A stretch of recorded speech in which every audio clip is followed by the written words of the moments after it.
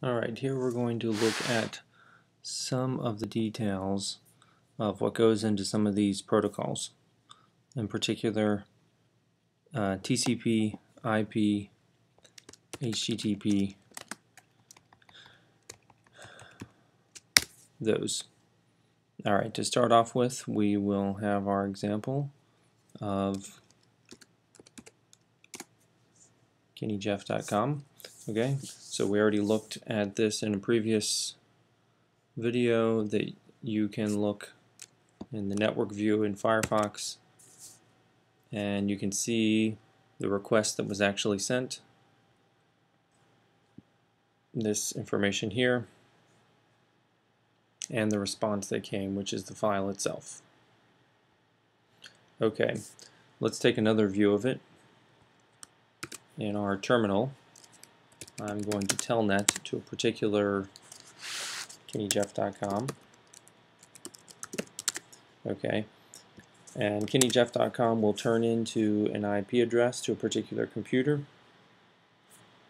And the way the TCP works is you also have to specify a port. So over here we see that it was connecting to this IP address, and after the colon here is a port.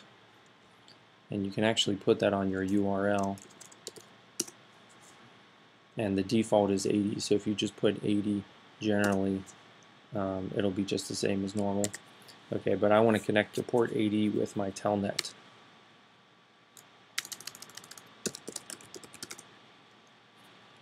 Which I can do with okay, the host and then the port. Okay, so now I'm connected to KennyJeff.com and I'm ready to send my request. And there's a particular rules that we're supposed to follow. And here is an example of what we're supposed to type. Okay, so I'm going to get some file, and so you specify get. I don't know if the caps matters or not, then there's a space. And then we're specifying what's the name of the HTML file we want.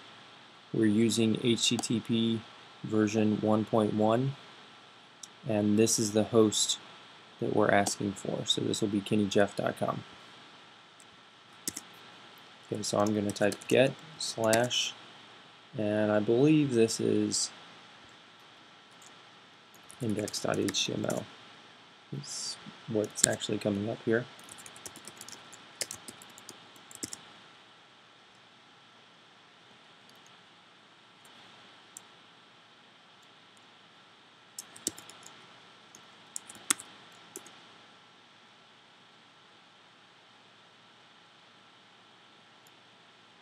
Okay, so that did not, let's pause the video for a second. Okay, I think I just took too much time there. Alright, so we're connecting, and then we're supposed to get slash index.html, http slash 1.1, host is KennyJeff.com. Enter, and then another enter. Alright, so that actually sent back the HTML file. Let's go back up and see exactly what it sent.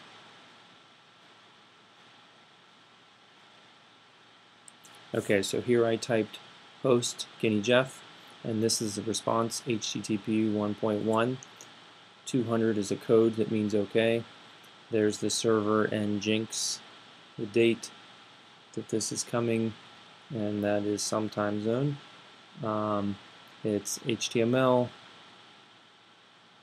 and some information about the connection, and finally the actual HTML file comes through, and it's just sitting there waiting. This telnet program, it lets me send information to the KennyJeff.com, and it's just waiting for me to type something else to send over there. I'm going to Control D to end the input. And it didn't like that, but such is life. Okay, so this is one way to see what's actually happening. That we can send the HTTP information. That this is the HTTP protocol. Get is one command. There's other HTTP commands. We could go over to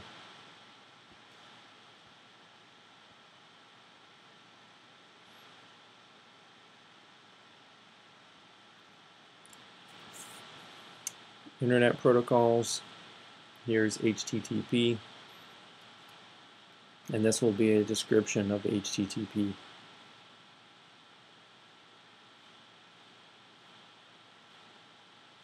And one of the commands that we can give there is get. And there are other ones as well. Post is one that will often be used with forms, and right, there's others as well.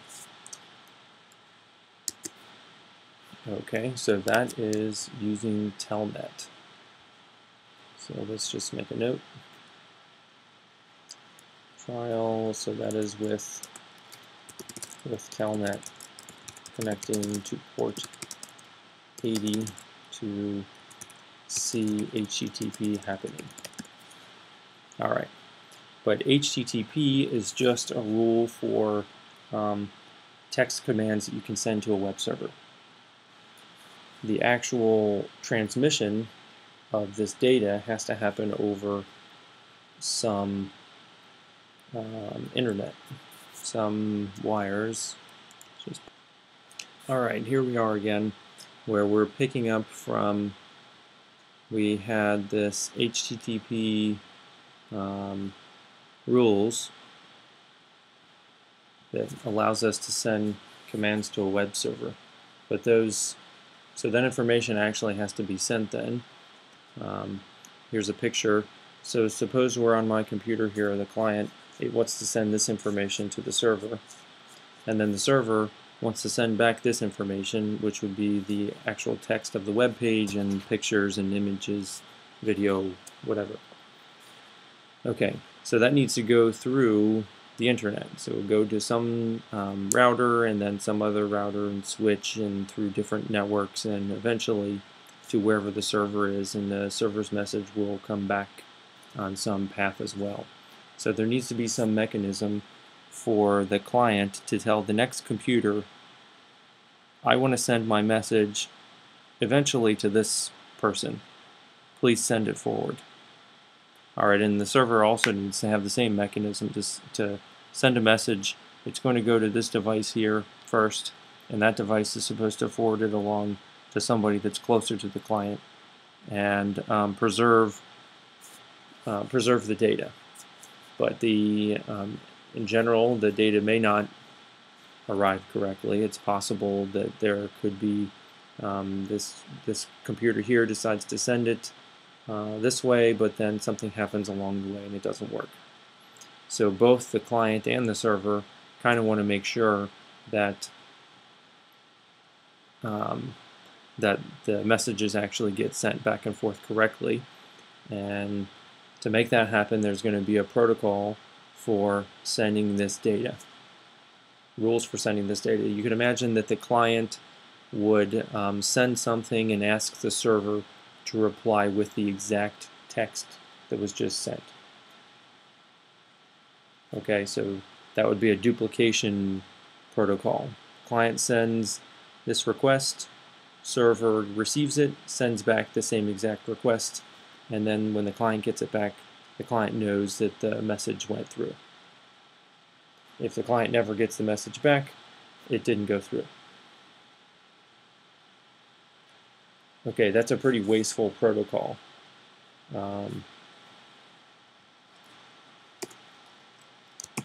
Note, so TCP protocol is supposed to be reliable and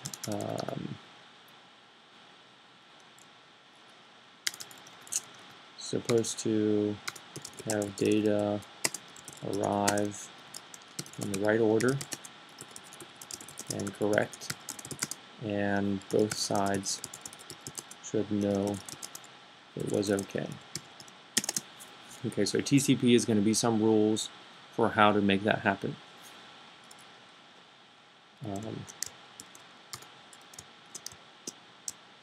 A first attempt at such a protocol might just be to always echo messages you receive.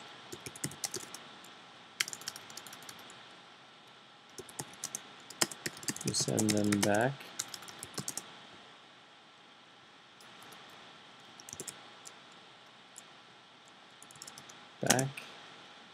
And the sender will know that it came through. But this is wasteful. Right, you'd be sending twice as much information as you need to, and there's other problems too. Other issues to deal with.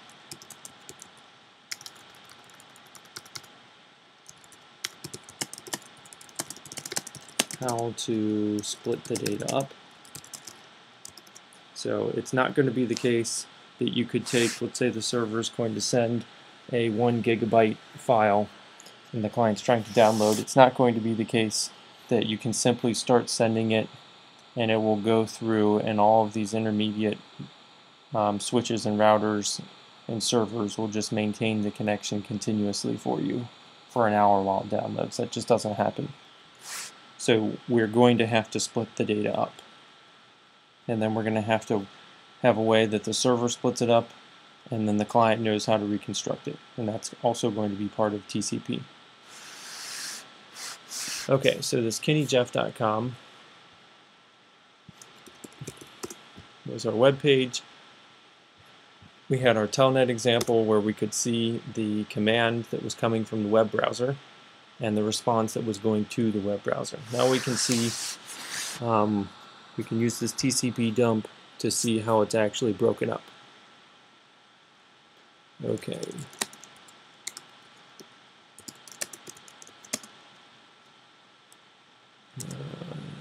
Let's see, TCP dump.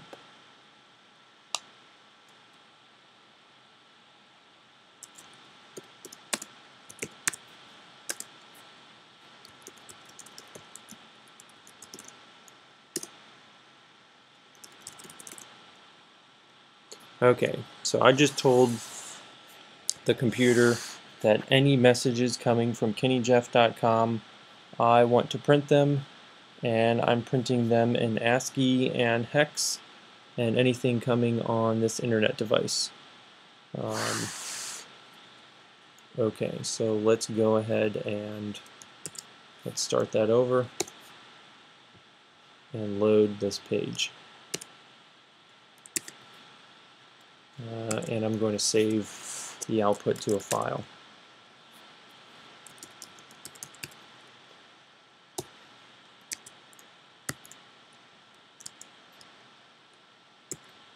Okay, and then let's look at that file.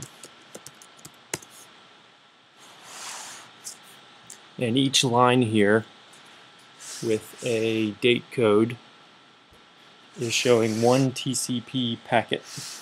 So information was broken up into different chunks called packets, and those came through and we're printing them.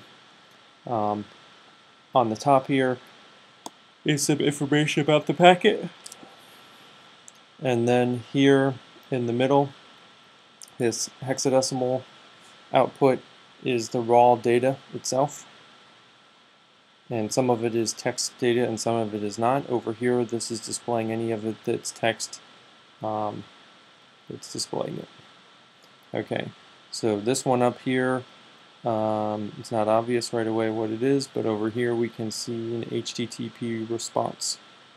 The server nginx that we saw in the telnet session. Here we see it inside of a packet, and there's just some of the header. See, it stops. And then we're into another packet with no text, no text, no text, and actually, so it doesn't look like text at all there until we get to the end where I disconnected. But let's go back up to the top.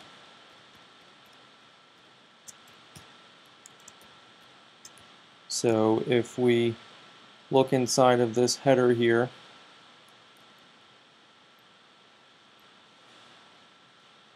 the encoding is gzip, which means it's actually sending a zipped HTML file. Let's do something else. I'm going to have one tab there to get the dump, and I'm going to have another tab to do the telnet.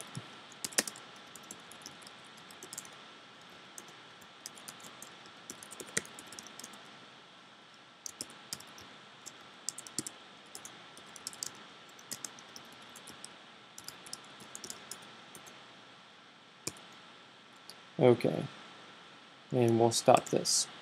Alright, so now telnet was the thing that was asking. So telnet is asking for the file now rather than Firefox. When we looked at Firefox over here in the tools in the network, when Firefox asks with the GET, one of the request headers, so this is information that was sent, says that it can handle a gzip file. We don't want the file to be gzipped because we want to see what it actually looks like. Alright, in my telnet, I'm sending a request and this is all I sent. I did not tell it that I can handle a gzip file. Now let's see what the output looks like.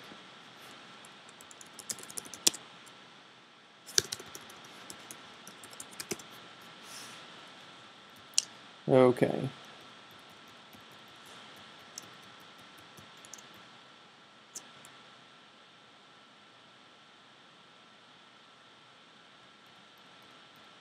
Here is a header.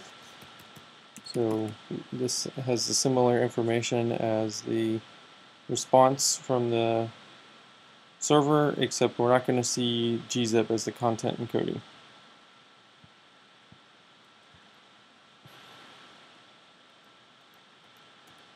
So there's no gzip, and then we start to see HTML here. Okay, there's HTML. There's HTML for a while. And then it stops in the middle. This is in the middle of the HTML file. It's not actually done. And it picks up again here in the next packet. So it's splitting it into packets of a certain size. And let's just take a look here at the information that's displayed. So here's a date. This is an IP address, and this is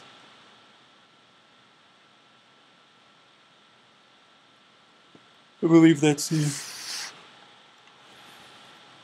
the IP address of kennyjeff.com that's sending the file, and it's sending it from this port. So the HTTP port, that's port 80, and it's sending it to my computer, which is on this. This is a that's a name for where I am right now, and then I'm receiving it on this port 65092. Flags, and then so there's some information here that we can understand once we look at the protocol more, but then it says the length of the packet is 1440, and let's just see what the length of the other packets look like. So it's using 1440 as the size of a packet until probably it's done. No. There's some other smaller packets in here as well.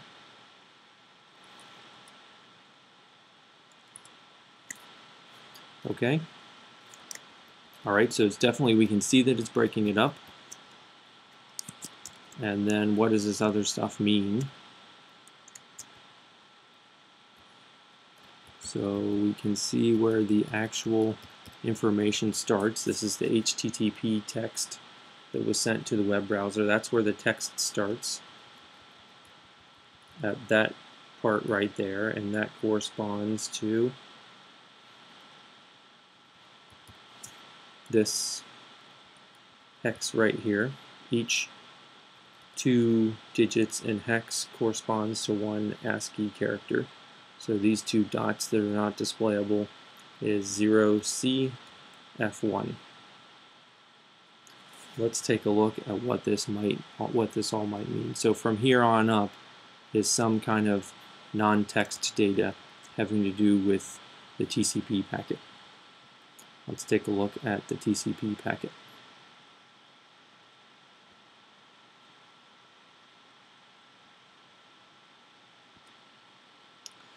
Okay, we'll go up to this link about the Internet Protocol Suite and click on TCP. There's a description here that you can read. I want to get to the picture. So this picture here says what's going to be in that,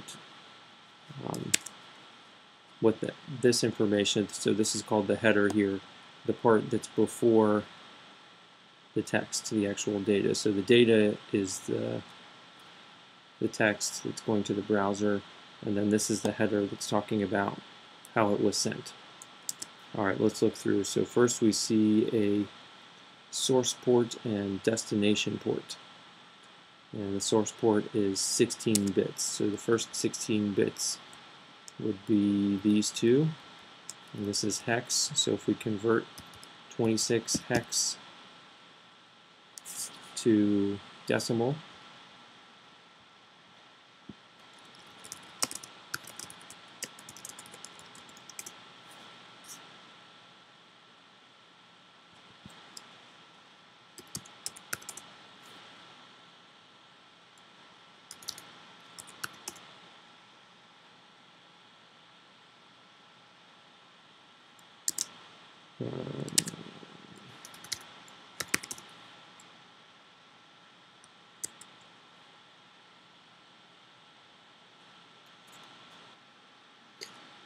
okay, we're going to go ahead and call that it for now.